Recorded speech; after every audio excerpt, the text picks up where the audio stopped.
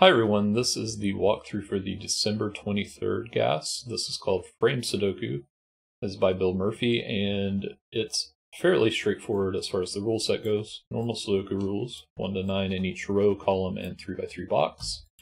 Additionally, we have frame clues, and they give the sum of the first 3 digits in the direction of away from the clue. So this is a 15. So the first 3 cells away from that 15 have digits summing to 15.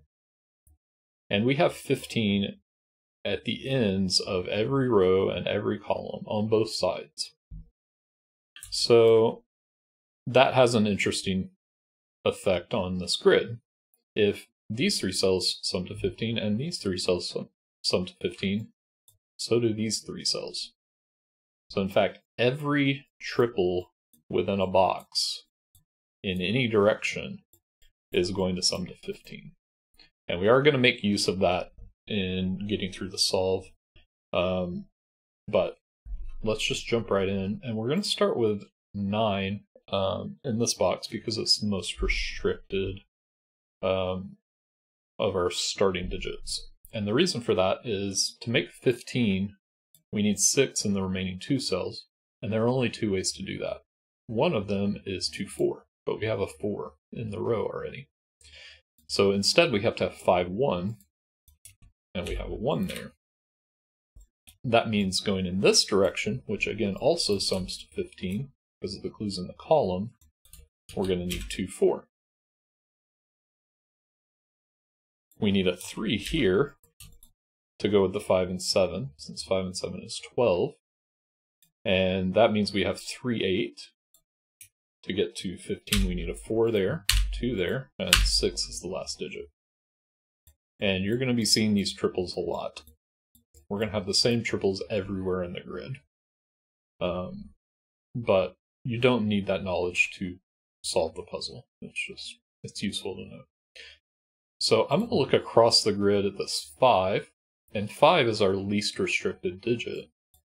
We need 10 in 2 cells, and there are 4 different ways to do that. And that's why you have 5 in the middle of a magic square, because there are 4 different directions that it has to cover.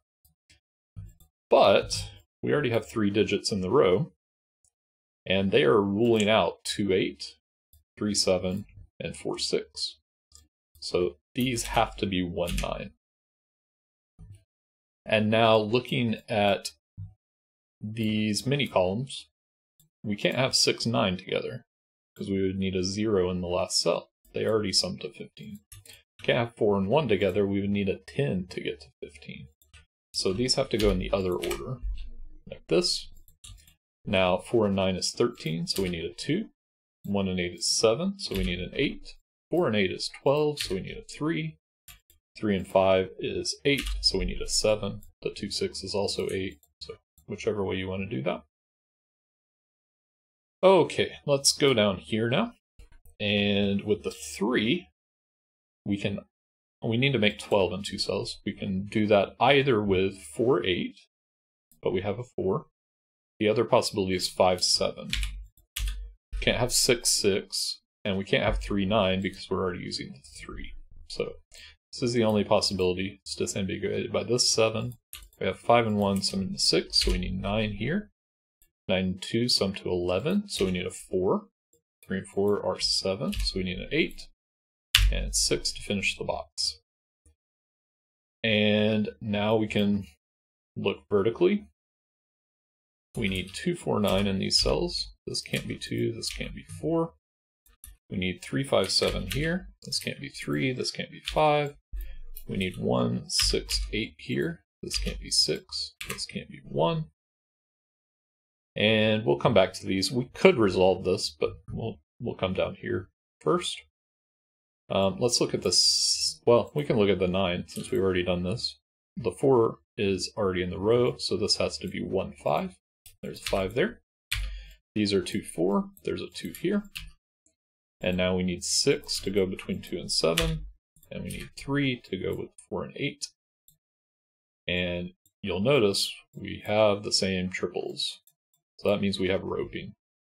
The 2, 6, 7 are going to go down here.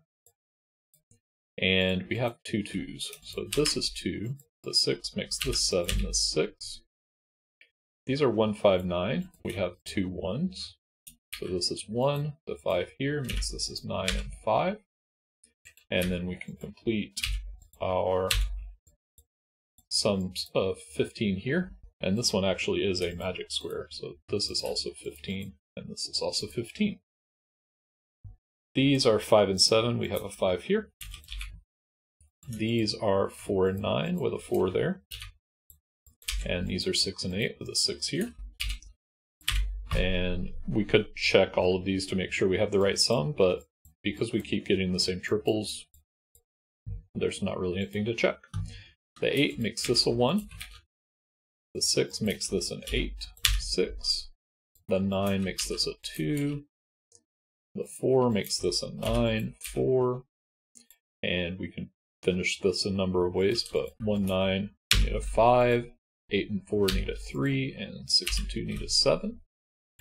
This is 3 and 8 with an 8 there, so 3, 8. 3, 5 needs 7. 6, 7 needs 2.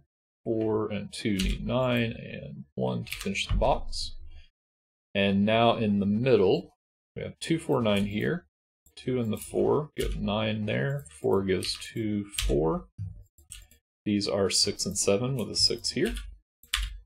These are 1 and 5 with a 1 here. And these are 3 and 8 in that order. And that's the solution. And you can check that this is true, but we end up with repeated triples all throughout the grid.